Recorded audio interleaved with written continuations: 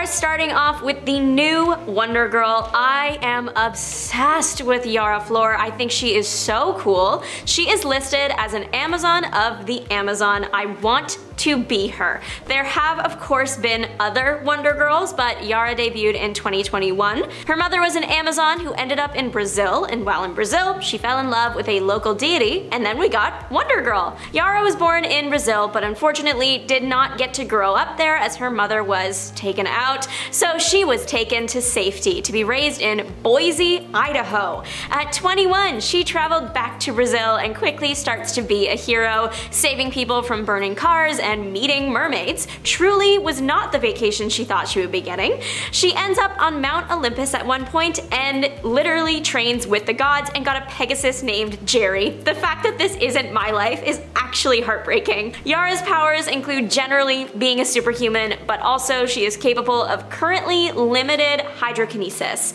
Part of her various training led her to be a master in archery, war, horseback riding, combat of all forms, and swordsmanship. Yara goes through a few more character building battles before it's time for her to join a JLA team. When Dark Crisis rolls around, she is offered a spot on John Kent's new team. We'll yap about that next. She actually rejects him at first, but then Titan Tower is attacked and she reconsiders John's offer, ends up helping the team out. She is my hero, and I hope she stays here forever.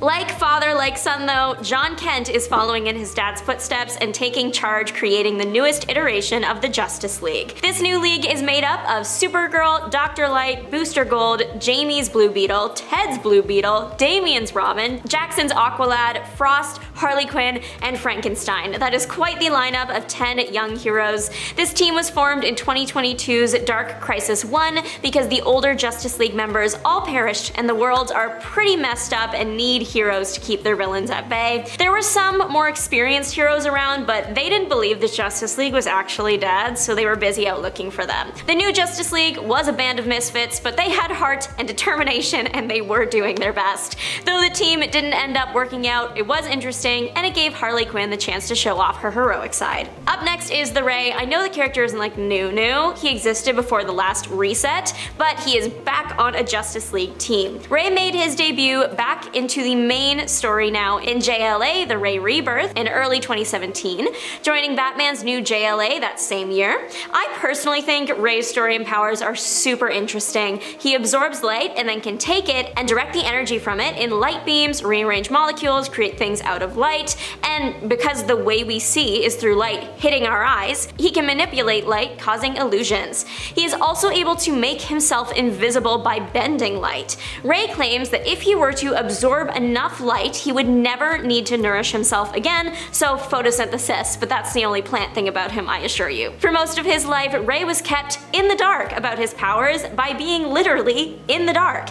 His mom told him he was allergic to any light, fatally allergic, and that was enough for him. He never saw the light of day. They went to extreme measures for this. Ray got no birthday candles, he could only watch TV with the screen on low light and only for an hour at a time. Eventually, Ray got tired of this when he grew up and can't imagine why. He eventually snuck out and within hours was literally glowing and then turned invisible. He was invisible for 4 years until he helped save someone and made himself just like a beacon of light of a person, and then he was a superhero. Another relatively new Justice League team is Justice League Queer. It's an informal team technically, but I think they're cool, so I had to include them. The team is led by Sorcerer Extrano. He formed the hero team because he wanted to make sure other heroes who identified in the LGBTQ+ community knew they weren't alone. Extrano was the first DC hero to come out if we are looking at it using like our time.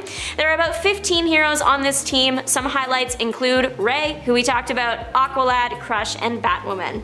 The team was first brought together during a pride parade. A villain showed up and literally made it rain on their parade. The rain was enchanted, so it was causing problems and not just like rain, because I can assure you regular rain would have meant nothing to an LGBTQ community parade. All it would have caused is for someone to start playing Rain on Me by Lady Gaga in a party. The comic itself, it's funny, plain and simple, I laughed. Extrano refers to the team as his JLQ kickline at one point. No notes, loved it, happy belated Pride Month team. Naomi McDuffie has crash landed into the DC universe. Literally, she is a teenage superhero disaster in a good way. Naomi is not from Earth. She is from some other undetermined alternate Earth. She ends up on the main Earth though. Naomi's Earth was subject to too much pollution and the ozone layer collapsed. When that happened, radiation started appearing. It was harmless to almost everyone except 29 specific people. They all got superpowers. Some of the 29 were bad people, some were good.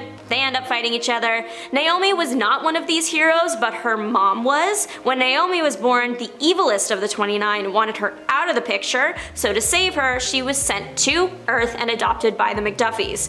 Growing up, she thought she was normal, well, as normal as a teen with transformation energy powers can be.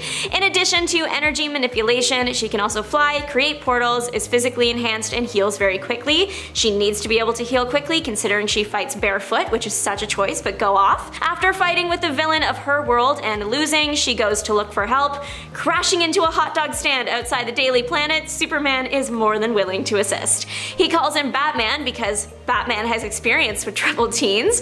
Eventually, Naomi finds her place on Earth, taking the name Powerhouse and becoming affiliated with the Justice League and Young Justice. Every day I miss Justicia, the Justice League of Mexico. Justicia is Spanish for justice, so it's pretty on the nose with that one. The team first appeared in Suicide Squad, Most Wanted, El Diablo, and Amanda Waller 5 and 6. A few team members were in some Superman comics, and that's literally it. The team leader is El Dorado. He's Mexican Superman. He can fly, he's strong, he also teleports and does minor telepathy. There are 3 other members on the team, Akrata, a skilled martial artist, an acrobat capable of teleportation due to the Mayan artifact she wears. Then we have El Muerto, he's undead, which makes him hard to kill. And finally, we have Iman. He wears a suit of armor that gives him superior strength. Other than the name, there are direct connections between Justicia and the Justice League. El Muerto idolizes Superman, and Iman received a scholarship from Wayne Enterprises. Each individual hero has had a handful of appearances, but the whole team has 2. I think they are neat and should get more chances to show off together. Up next is Master Cola, better known as Insight, and that name is very fitting, of course, and I will tell you why. Insight's original occupation was information thief, but then Supergirl caught him and helped him get it together. After a brief stint in jail, he decided to use his thievery skills for good. He was going to steal the data from the Department of Extra-Normal Operations that exposed their shady behavior because he believed the public deserved to know. It's a tall order to fulfill, but he managed to get it done. He built himself some hero armor and infused his blood with nanotech. The nanotech would interface with his skeleton, which he cybernetically enhanced, as well as any wireless signal it would interface with too. He let himself be arrested by the DEO so that once inside the base, the nanotech in him would activate. This would lead to the systems being hacked and the info being gathered. Upon escape, Insight was able to take this information and load it into a database to be shared, exposing all that corruption. Insight becomes affiliated with the Justice League through the Justice Foundation, and that is a superhero think tank founded to improve humankind through the creation and application of innovative technologies and advancements in medicine. He got his dream job. Another DC character that I recently became obsessed with and want to steal their life is Eternal Knight. She was once one of King Arthur's Knights of the Round Table, and now in the present day was part of Justice League Dark. So she's immortal and she is really good at sword fighting. She was the 13th Knight, but instead of being allowed in battle, she was assigned to watch Excalibur in the water the Lady of the Lake probably existed in. She wanted to go to battle, but she had babysitting duty. She is released from babysitting by Merlin's betrayal, so she sets out to stop him. Along the way, she meets Batman and the two work together briefly. Eternal Knight has a really cool suit of armor made of 9th metal. She joins the Justice League Dark in 2021, helping them in their battle against Merlin. Up next is Justice League Odyssey. They sound cool because they are. JLO was created for the Ghost Sector to clean it up and maintain order there. After Dark Knight's Metal and Justice League No Justice were over, the Ghost Sector showed up and no one really knew what it was. And you know what that means, time to assemble a team to check it out, Justice League Odyssey. The team is made up of Azariel, Starfire, Cyborg, and Jessica Cruz's Green Lantern. Many fans of this series praise Cruz as a high point of the series, finding her story very compelling. Jessica doesn't actually start out with the team. She was already in the Ghost Sector, assigned there by the Green Lanterns to patrol the area. It's during one of her patrols that she finds the team. The story follows the JLO as they aim to help the planets that exist in the Ghost Sector. The planets are being held captive, and to add on to that, Darkseid is gunning to take over the multiverse, so there is a lot happening, but it's a fun read. And finally, Alan Scott. The Earth's first Green Lantern has gotten a pretty stellar revamp. Alan Scott has been around since the 40s, but disappeared after the big thing, the big reset, but made his triumphant return in 2018. Scott's life took place in the 19 years. He joined the army in 1936. Scott was gay, and while in the army, he fell in love with a fellow engineer, Johnny Ladd. It was going really well until Johnny was seemingly eliminated by a burst of crimson energy from the ocean. He wasn't. It turns out Johnny was actually a Soviet agent whose mission was to get the Crimson Flame for Russia. I mean, he did get it and became the Red Lantern. Imagine having to fight your evil ex-boyfriend like this. Anyway, after Johnny died, Alan was discharged from the military because they didn't approve of the relationship.